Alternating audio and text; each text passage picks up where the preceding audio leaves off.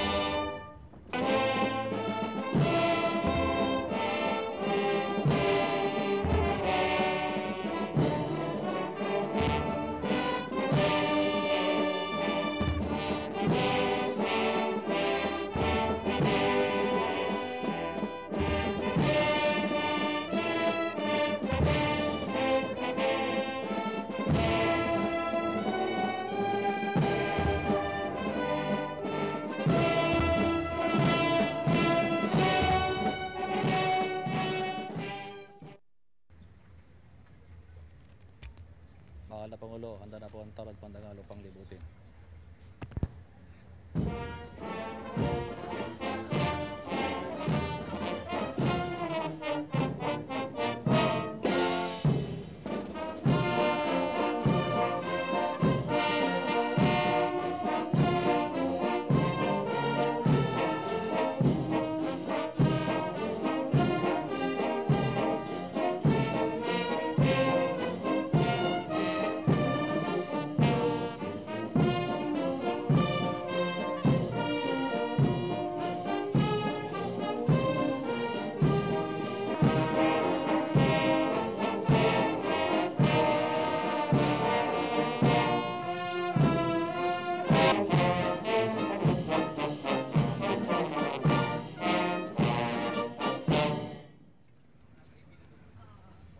Tanghal!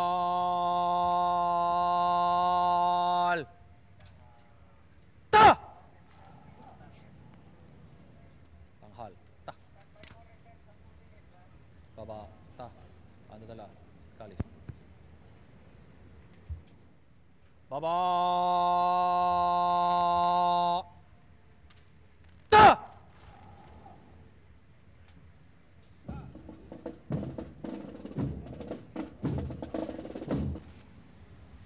May we request His Excellency President Benigno S. Aquino III to present the award to be assisted by the Secretary of National Defense, the Honorable Voltaire T. Gasmin, with Mrs. Marilu David.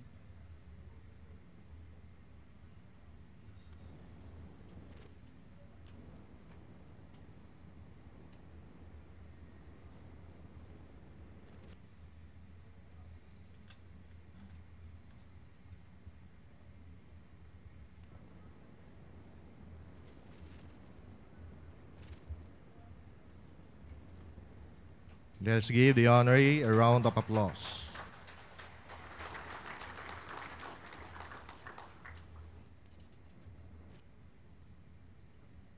Symbol to be presided by His Excellency President Benigno S. Aquino III.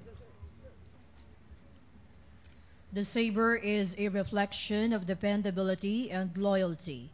This connotes responsibility. Military leadership and warfare is associated with the saber.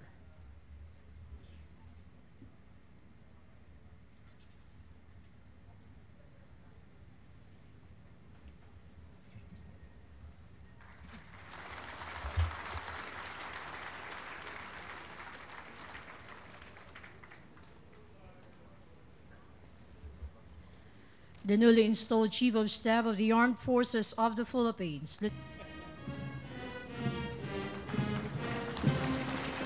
A A personal flag is a distinctive representation of a leader officer. On this occasion, this indicates that someone is in charge.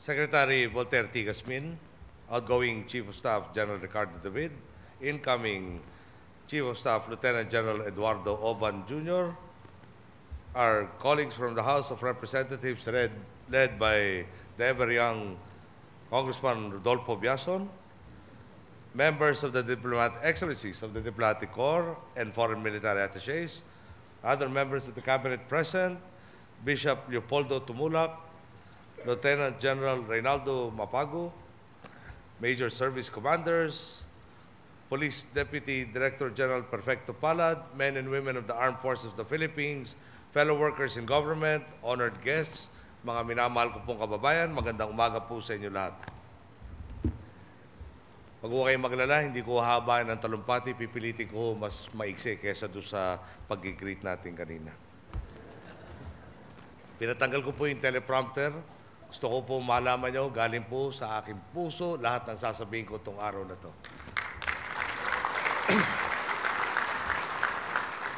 Kakibat po nun, kung may mali, solo ko pong kasalanan kung may mali ako sa sasabihin itong araw na to. Unang-una po, nung ako po'y itinulak o minungkahi na tumakbo bilang Pangulo ng Republika ng Pilipinas, talagang una kong pumasok sa kaisipan. Ang laki naman yata ng galit itong mga nagtutulak sa akin ito. Ako magiging tagapagmana na napakaraming problema. At sa totoo nga ho, kada magsuklay ako ng aking natitirang buhok araw-araw, napapansin ko nga ho, ang daming ang problemang iniwan sa atin. Bigyan ko kayo ng ilang halimbawa lamang. NFA, 177 billion ang utang. Malaking kadahilanan po doon. Aangkat na ng sobra pa sa kakailanganin natin, i-overprice pa yung sobrang inangkat. Hindi raw ho bababa sa $60 to $125 per metric ton. Resulta, 177 billion pesos, problema kung maghanap ng pambayad. Pagdating po sa kuryente, at sa ating power sector, ang utang na raw ho ng power sector, iniwan doon sa PISAM, hindi na raw ho bababa. Almost, 1 trillion pesos. Nung narinig ko po, nagtanong ako, ano ka mo? Billion ba? Billion? Maasa ho ako. Sagot sa akin, di ho, trillion. Sa nagmula naman yun. Dumating ang isang taon, talagang lumobo ang utang dahil ayaw pataasin ang presyo ng kuryente, sinisigil na napokor, pampapogi, pamumulitika. Dulo po niyan, yung dapat sanang nabawasan na paggamit ng kuryente noon, nabawasan yung utang na kailangan nating makuha. Ang resulta, hindi yung sinunod yung tama, nandun sa tagilid na landas, eto po, tagilid tayo. Alam mo nyo, sa totoo lang, noong ako'y minumungkahi nga, hindi ako siguradong tatakbo pa ako ulit. Kung matapos ang termino ko, 2013, noong ako po'y senador. Dahil nga, napakaraming problema ang ating dadatnan. Kaya naman po, unang bahagi ko na gusto sabihin sa inyo, gusto kong pasalamatan ang mga taong tumutulong sa atin para makapunta na nga tayo sa tuwid na landas at manatili sa tuwid na landas tulad ni General Ricardo A.